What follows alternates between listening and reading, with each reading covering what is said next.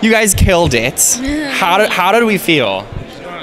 Man, I'm just glad I got to sing a song that I love and something that meant something to me. And if this is my last performance, I am hella proud of it. Right, exactly. That's how we're all feeling, because I think there was a half a second where we all thought we would sell out to get into the finale. And then we all collectively, without talking to each other about it, we're like, that's not who we are, that's not what the season's about, that's not what the show is about. So we all picked songs that we loved, and it showed in the performances, and I think, man, that's what I'm proud of. That's how I'm feeling. I'm feeling proud and pride for all of my friends and for, just this opportunity. I shed one tear when I came off the stage, and that was just because Pharrell was being really nice, and then now all I feel is absolute joy. Another reason you feel so proud is because you guys have grown an enormous fan base. So how do you want to thank your fans for getting you this far in the competition, and hopefully to the finale? Oh my God. How do you even thank them? Exactly. I don't even know how to thank anybody, because it's like, they'll never understand how thankful I am and how grateful I am. And I'm sure I speak for Madi too whenever I say that. It's like, we literally wouldn't be here if we didn't have fans. Yeah, exactly.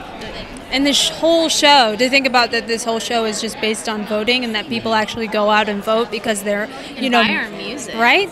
And we chart because people love not only the show, but they love us individually and they vote for us. And I mean, it's mind-boggling to think about that, and that we'll be leaving here with people that know who we are and care who we are. Yeah. What is that? And it's hard to talk about because it's so new for all of us.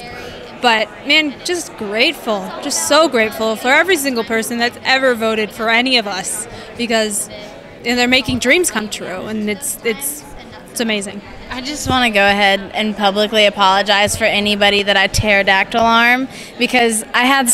What does pterodactyl arm mean? Oh no, in the face. Because